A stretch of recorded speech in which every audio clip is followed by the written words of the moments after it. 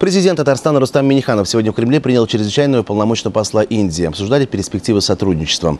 Глава республики отметил, что интерес к Индии большой, но пока не все возможности используются. Перспективные направления развития партнерства – информационные технологии, химия, фармацевтика и туризм. Накануне был подписан меморандум, согласно которому на базе КФУ откроется Центр изучения Индии. Пример успешного сотрудничества уже существует, отметил во время брифинга директор департамента внешних связей минниханов. К примеру, в области образования и культуры. Востребованы и КАМАЗы, построенные в Индии. Уже скоро производство грузовиков значительно увеличится – 5000 в год.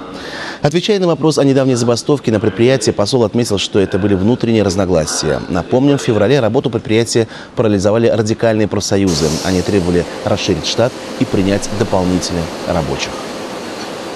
Это не большое дело, потому что,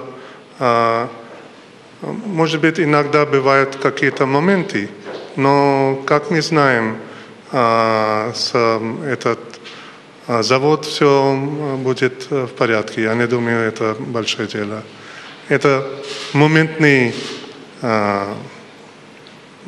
момент только такая ситуация. Инцидент, он сейчас улажен, работа идет.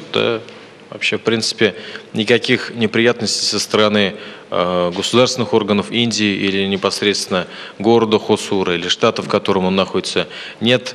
Руководство КАМАЗа довольно своим сотрудничеством с компанией «Вектора».